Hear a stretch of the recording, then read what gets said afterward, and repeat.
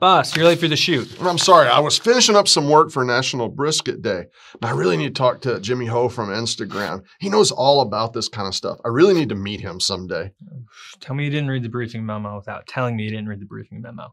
Anyways, our guest is in the studio, so it's time to figure out how to do this interview. Wait, Jimmy Ho's here today? May 23rd is National Brisket Day. A great day.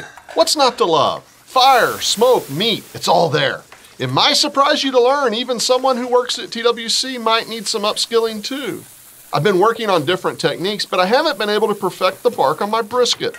So I thought I would invite someone with more experience to give me a few pointers.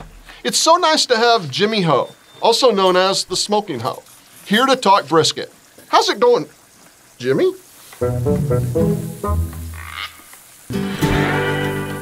Oh, sorry I'm late. I was looking for our dog named Brisket. Oh, Brisket. Oh, this is starting to make so much more sense now. I was getting really worried about how this interview was going to go.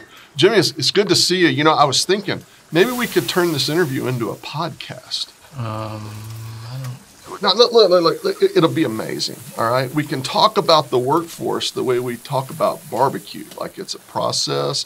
You know, like I've got some notes here. You know, each part needs different support, just like each meat needs its own temperature. I mean, what do you think? Okay, but if you think about it, barbecue by nature is an apprenticeable sort of profession, right? The pit master can teach the others how to do it. I mean, it's like each meat needs its own attention. You need to know exactly when to pull it out. It's a whole thing, right? Oh no, I think Brisket needs to go out. I gotta take him out. Okay, all right. I still think I'm on to something with that podcast. I can't help but think of workforce issues no matter what I'm doing. We're always thinking of ways to help employers and job seekers with innovative ways to upskill and reskill. Now, maybe we don't have a brisket apprenticeship yet or a podcast to talk about it, but we do have a lot of other programs here at TWC. And who's to say we couldn't get that brisket apprenticeship too?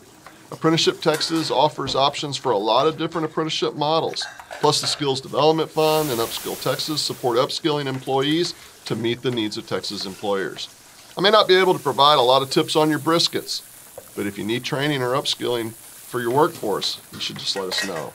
As always, thanks for watching. I hope you have a great day.